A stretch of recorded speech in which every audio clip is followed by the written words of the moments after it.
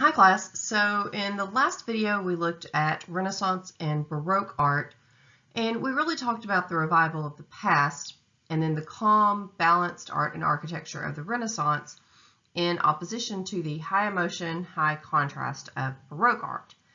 In this video we're really going to be looking at as big of a difference as we move into the 18th century with Rococo and then moving on to Neoclassicism and Romanticism within the same section.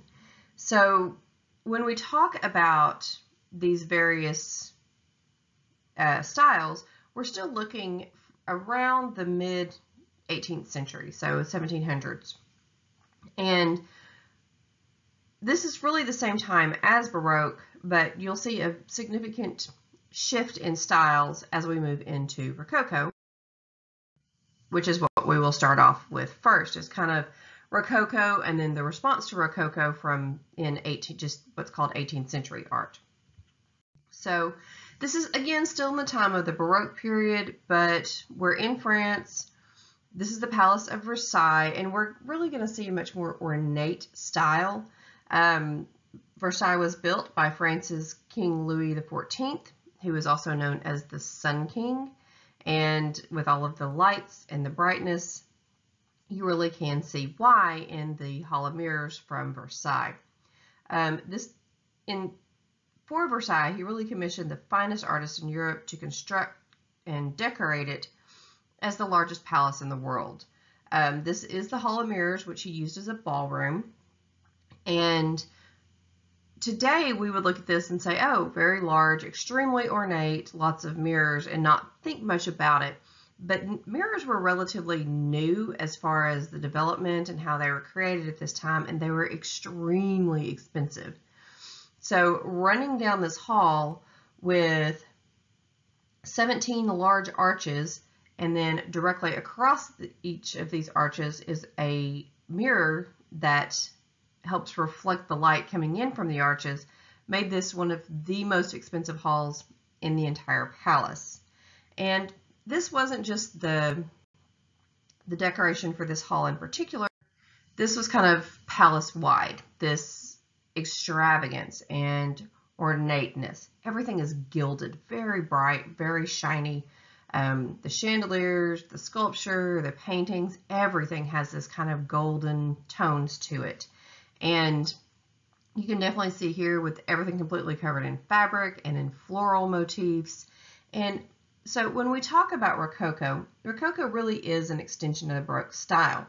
The name Rococo is a play on the word Baroque, which refers to French words for rocks and shells that often appear as decorative motifs in architecture and the furniture of this period. Rococo is very extravagant, ornate, much as Baroque was too, but just in a completely different way. Rococo really is the mid-18th century in France. So what we looked at for the most part, Baroque, was in Italy, and then we also looked at a little bit of Dutch Baroque. So now we're moving into France, and it was very specific to this region, this style was. So when we talk about Rococo, we're really talking about things that are extravagant to the point of being frivolous. Even the word Rococo is very decorative-y sounding. This was very, very much an upper-class style. This is not something that your everyday person could afford in any possible way. So kind of keep that in mind as we move into the painting we're going to look at, The Swing by Jean-Honoré Fragonard.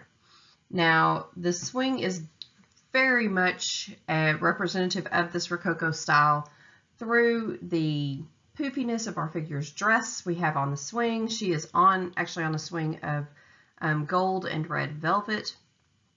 She is in this beautiful wood surrounded by these very fluffy trees, lots of flowers, the statuary. And if you start looking at our statues, they really suggest what's going on here. We have these Cupid figures, these putti that are kind of around in this sort of pleasure garden. And they're sort of kind of saying, oh, shh, be quiet. If you notice our figure directly on far left, I'm sorry, our statue on the left, looking down at the figure, almost shushing him. And on our right, the older man who is swinging her is her uncle, or kind of a caretaker figure. And then we have our young man on the left, who is kind of hidden in the bushes unbeknownst to the older man. And she is flirting with him as she swings her foot up in the air and her shoe flies off. Well, we don't think anything about that, but this is a very suggestive painting for this period. It really shows the pleasure of the upper classes, and when she kicks off her shoe, it's likely it's going to land in the lap of the statue or the young man that is watching her. And again, very suggestive. And it's really the shoes almost turned into this expression of carefree sexuality, or sort of a rising passion. The shoe flying off toward the Cupid figure is really suggestive of love and sexuality. It also may represent lost virginity with this naked foot and what will be lost besides the shoe. And then the sculpture in the center is a picture of dolphins pulling cupids, which really is at this time symbolic of a surge of love. So dolphins bringing the cupids along the waves. And then if you notice right next to the older figure, and it's kind of hard to see in this picture of it, there's actually a little dog next to him that's barking, kind of trying to alert him to the dangers of this youth and the sexuality that's happening here. So this is a very risque painting, but it is very much in the Rococo style.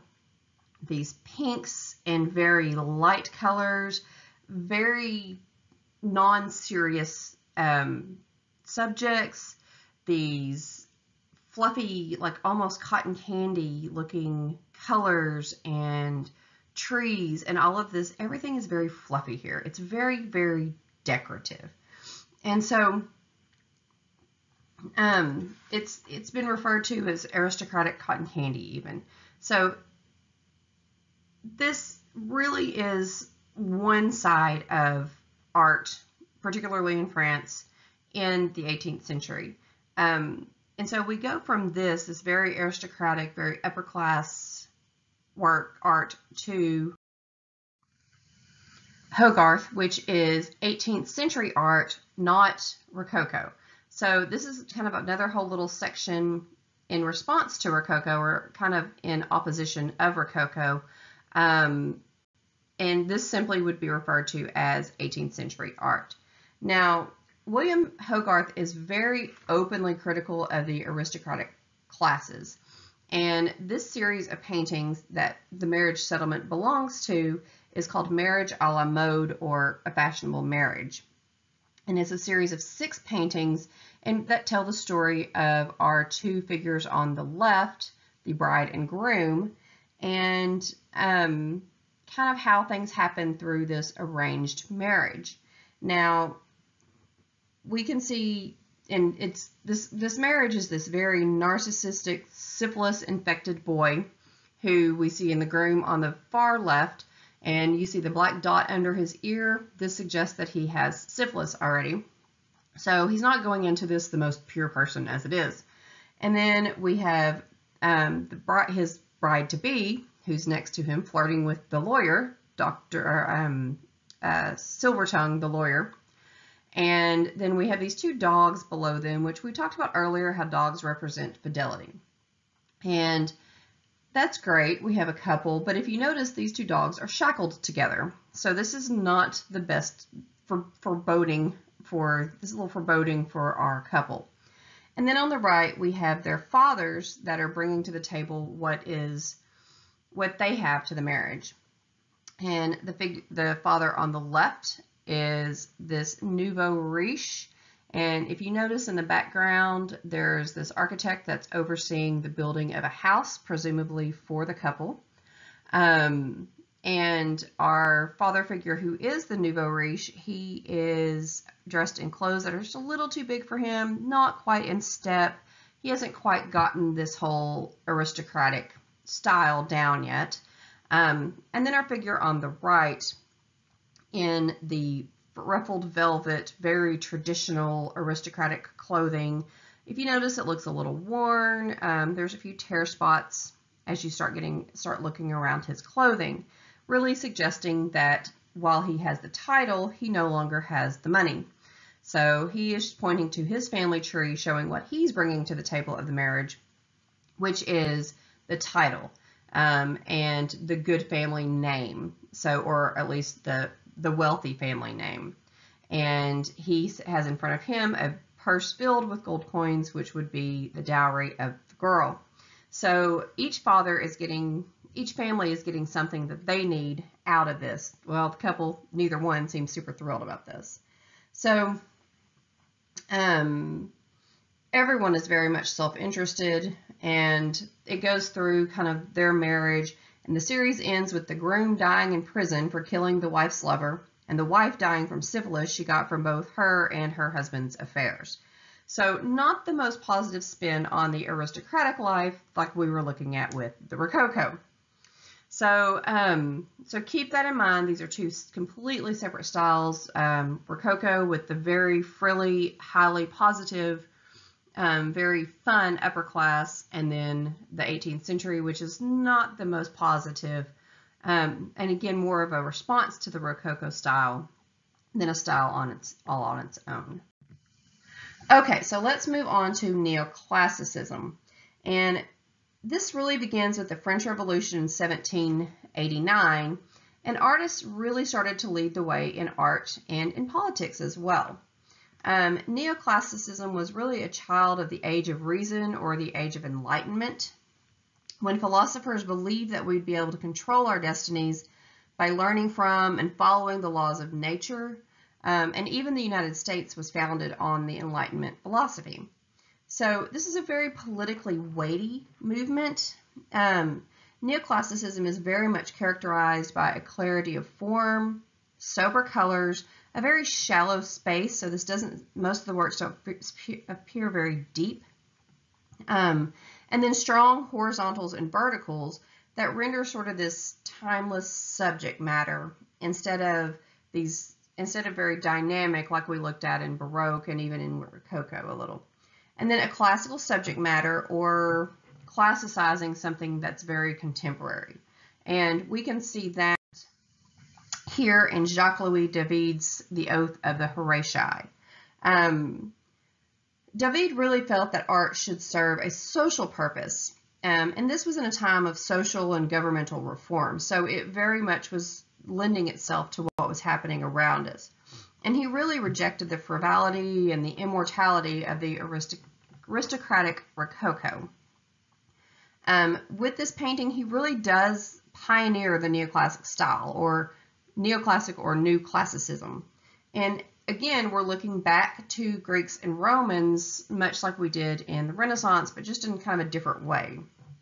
To the neoclassicists, Rome really represented a republican or non-hereditary government. This was a government not ruled by families. You weren't guaranteed just because your father ruled that your son would. This was very much a political thing. And the Oath of the Horatii is a story of virtuous and ready to die for liberty and in defense of their country. So the story behind this actually is the three brothers pledged to take swords from their father to defend Rome. And they were going off to fight as representatives of Rome and a warring state. And they had decided, rather than both cities completely going to war, they would have representatives fight it out. And between the two, whoever won, that state won, or that city won. The problem is, if we notice our female figures on the right, we have everyone looks very upset. Of course, they're worried about the sons going off to war.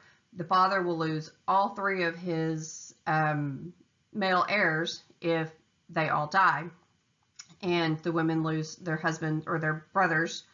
And the other problem is, one of our women, her fiance, is one of the other three men battling it out. So regardless of who wins, she loses. She loses either her brothers or she loses her fiance. And all of this is set in a very, very classical theme, and really meant to provide this historically appropriate setting for these Roman figures that we see here. It divides the stage into sons, and then the father, and then the women, which are just overcome by emotion. But we have these very classical figures. Again, in a time of government turmoil and things, this is very much a contemporary subject set in a classical mode. And again, if we look at the composition itself, it's very shallow. There's not much past the columns that we're seeing here. And again, very much classical forms. Our women look very much like a number of the Greek and Roman sculptures that we looked at a couple of sections back, and the idea of their dress and everything as well. So again, classic subject, contemporary, or classic figures, contemporary subject. And a female artist within this neoclassic style is Angelica Kauffman. Like Artemisia Gentileschi, she was trained by her father, so she was allowed to be trained as an artist. And she really spent time in Italy before settling into London. She was one of the very first women to be elected into the London Royal Academy of Arts, and she was very popular during her own time, which was unlike a number of our other artists that we have looked at. Now, Kauffman really dealt with subjects that were kind of closer to home. She dealt with more female-type subjects. And Cornelia, pointing to her children as her treasures, is definitely a feminine subject. And we have Cornelia, who is our figure in the middle, and her friend is showing her a string of jewels and boasting about, if you weren't married and weren't off having kids constantly, you too could have treasures like this, and this beautiful gold chain and all of these jewels that she was wearing. Well, Cornelia responds that her children are her jewels, and that they are as important to her as the jewels are to this woman. And it's actually very historically accurate, because Cornelia's children do go on to become very important figures in the Roman Republic. So this is definitely a comment on it's very important to raise children and to stay at home and take care of her family is as important as obtaining wealth, because your children can be your wealth. So again, very much in a neoclassic setting. The background is very much Italian, and we have all of our figures in very traditional Roman garb, these togas, the drapery, and even the hairstyles and everything else would be very traditionally Roman, but a very contemporary subject for the modern to her time in the 18th century. Okay, the neoclassic style also extends to architecture, but when it's in the structure of the United States, it's referred to as the federal style. Now, this is Thomas Jefferson's Monticello. Excuse me. And Jefferson spent a number of years in Europe. He was there for 5 years as the minister to France. And when he came home after seeing all of the architecture in Rome and abroad, he redesigned his home in accordance with classical ideals. This Greco-Roman portico in the front, it kind of looks like a Roman temple. It's even topped like a dome. So this very much looks like if he dropped the Pantheon in the middle of his house. So again, this is actually in the US, it would be called the federal style.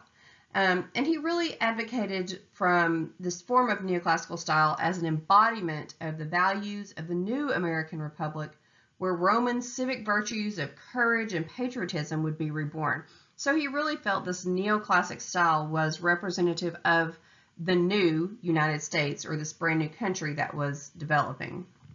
And if you look today, you see neoclassicism found all over Washington, D.C. Even here in Arkansas, our capital is very much in a neoclassic style. The columns, the pediments, and these rounded domes.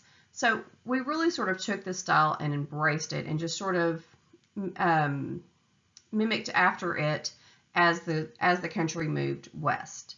So next time you're looking at some of your government buildings, kind of keep that in mind. And this actually comes from the European neoclassic style. Okay, so let's move on to Romanticism. And Romanticism really is this new wave of emotional expression. This was a time of revolution in both Europe and in America. People were rising up against the ruling classes. They were demanding freedoms. And a lot like neoclassicism, the importance of individual liberties are very much paramount to Romanticism. Romantics celebrated nature, rural life, the common person, and that's where we're really going to look at this a lot, is the common people. They really asserted the validity of a subjective experience, basically saying each person has their own experience, and they really push this in their art.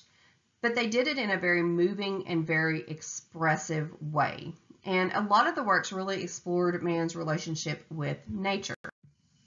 Now, Liberty Leading the People is one of the most well-known paintings from this period. It's Eugene Delacroix, and it's very much a focus on the common man in the age of the French Revolution. And liberty here really became, or this figure of liberty really became the symbol of the French Revolution. If you've seen Les Mis, you'll see this exact image at the end of the play or the musical, and it was inspired by this painting to write Les Mis. So this was all based on the French people rising up against the government in a 3-day July Revolution in 1830. So if you notice, the date on this is 1830 as well. So this was painted right after this actually happened. And Delacroix was in the midst of this. He was very much in the middle of all of the politics going on. There were some questions on to which side he was on at one point, but he became very of the people and for the people. And he painted for the common people. Delacroix was really much inspired by his teacher, who was Jericho, and the composition is close to Jericho's Raft of the Medusa. The composition you can see is very close to Jericho's painting from Liberty Leading the People. And again, the Raft of Medusa was based on actual events as well. And actually, it's even rumored that Delacroix is the dead figure, like half in, half out of the water on the right front part of the painting, the one where you don't see his head so much, you just see part of his chin and the rest of the body. That is rumored to be Delacroix as well. Okay, so let's move on to the death of Sardanapalus. So again, a very romantic idea, not in a sweet, loving romantic, but this doing what you believe for power or for freedom. And this is the death of Sardanapalus.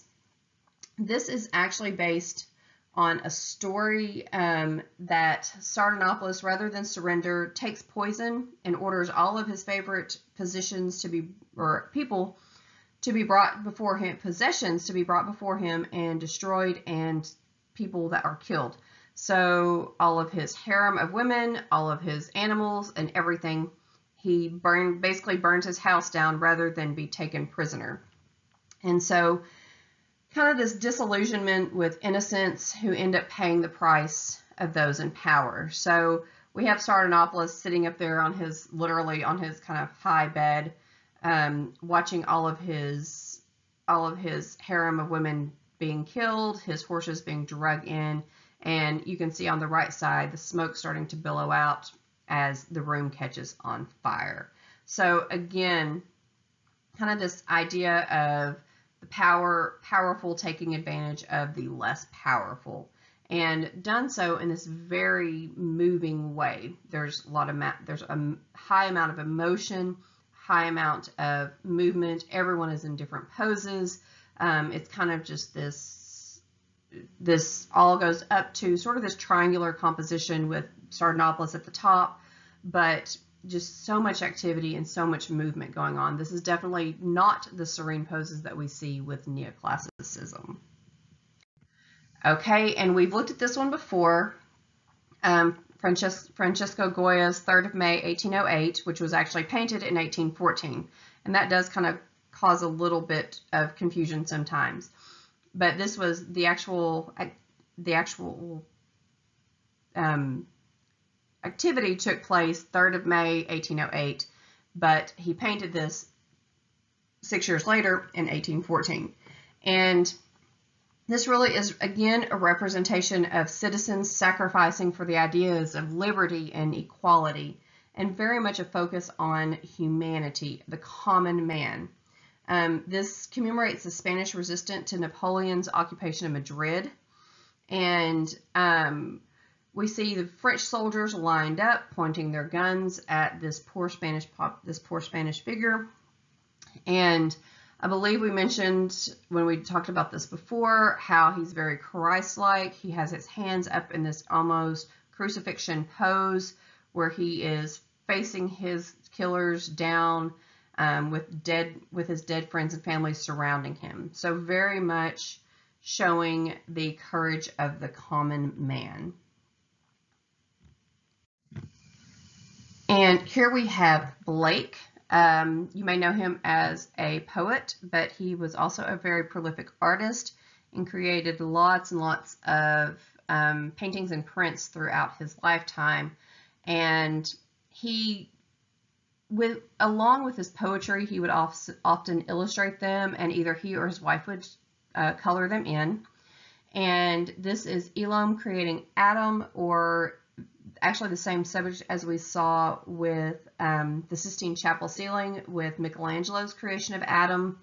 And Blake he didn't say God for the most part. He had this immortal being called Elohim, and he does a lot of the same things that we think of as kind of the overreaching God or Jesus figure even. And he looks very much like this God or guardian figure.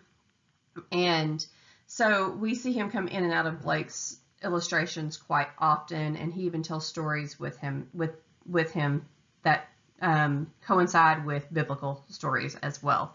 So, but this is much more different. There's a lot more movement here. There's much more emotion rather than them just reaching hands out to one another and poof, he's in existence. Elam is kind of just dragging him from the earth here. We even see this kind of serpent tail wrapped around him, suggestive of the snake, and what's to come with Adam. So we really see a lot more emotion, a lot more powerful interaction between these two figures. Okay. Now, when we talk about landscape in Romantic art, the first person that's always going to come to mind is Joseph Millard William Turner, or JMW Turner. And he painted a lot of pictures exploring the effects of kind of this idea of an elemental vortex. So when you look at this, you're going to see these swirling colors, highly active, and very much movement of different types of weather. We'll see storms, we see rainstorms, we see snowstorms, and just really this suggestion of the movement of the paint itself. So, and he has this idea of this vortex. And when I say vortex, it's kind of this circular point that comes to the middle of the painting. And he really works with the idea of the sublime. Now, the sublime in art really is described as awe-inspiring or fearful. Think of it as very much beautiful from afar, but would be terrifying to be in. Think of a thunderstorm or the waves churning on the ocean during a storm when you're sitting on the beach watching it, or you're sitting from a condo window or something and watching the storm come across the ocean. It's beautiful to see, but to actually be in it would probably be disconcerting or rather kind of terrifying. So and here you see the steamboat off a harbor's mouth, and the boat really represents mankind's futile attempts to combat the forces of nature. And when we look at landscape in romantic art, often it is man versus nature. And usually it's the power of nature over man, not so much the power of man over nature. So kind of keep that in mind. It's an easy way to sort of identify as if you really see the power of nature overcoming a man-made craft, a boat or a train or something along that lines, then it's likely a romantic painting. And then this is also Turner's Slave Ship, and this is again, a true story, much like we looked at with Delacroix and with Jericho's paintings. This is something that actually happened. This is slave ship or slavers throwing overboard the dead and dying because a typhoon is coming on. And this is the true story of the slave ship Zong from the 18th century that had thrown over the sick and dying slaves in order to collect insurance money because they were worth more dead with a typhoon coming than losing the ship.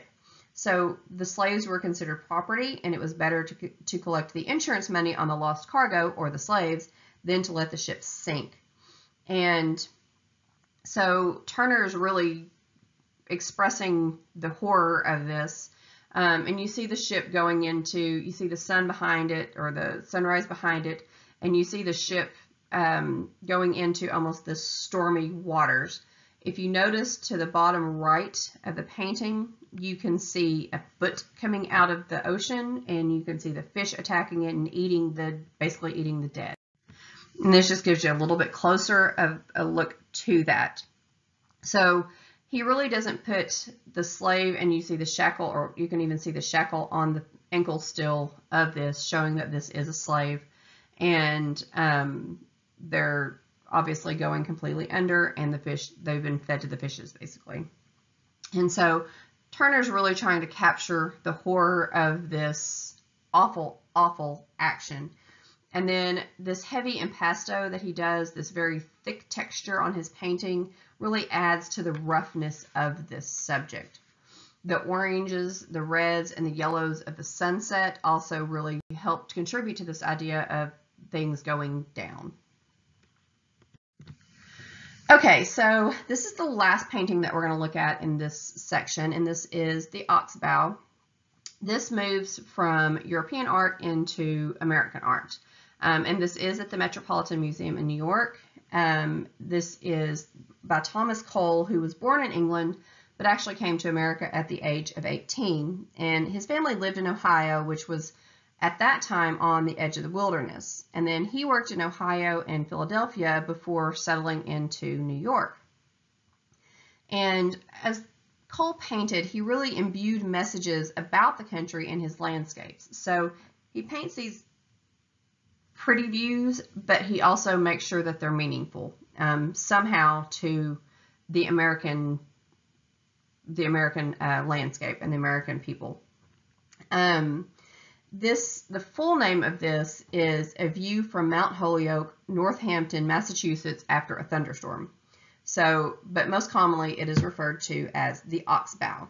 And the Oxbow is talking about this bend that you see in the river because it looks like the yoke that you would put over an ox when they go to plow fields. So this is an oxbow, a very common term for this kind of bend. This was a highly recognizable spot on the river, so anyone looking at it would know exactly where this was. And if you start looking at this painting, you see a very distinctive difference between the two sides of it. On the right, we have these very cultivated fields. It's broken up into different patches. You can kind of see where crops have been planted. And again, much like as if we were flying over in an airplane today, you'd see almost this patchwork of forms where the land has been tamed. And then on the left, we see the storm coming through still, and you even see a little bit of lightning on the far left side of the painting, about halfway down.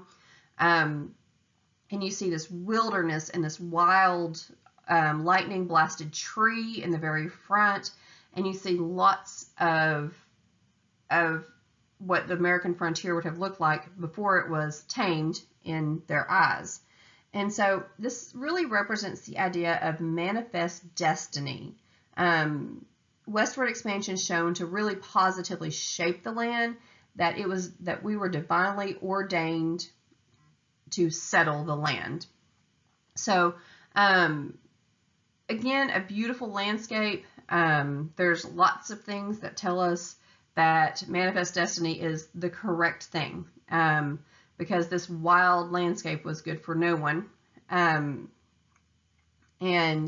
the idea that the settled provided food and nutrition and things to those around them.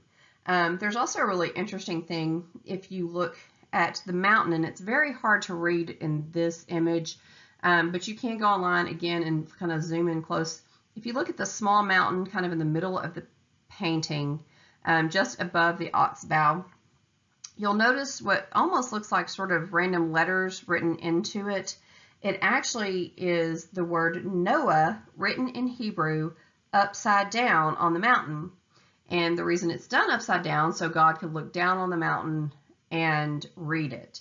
If you read it upside down, it spells out Shaddai, the Almighty. So really this is showing that this cultivated land and this developing landscape that we had in America at this time was ordained by God. Okay, well, this wraps us up for section 3.7, and we will continue next week with realism and beyond. For now, you just have to take this week's quiz to wrap up the required work. See you next week.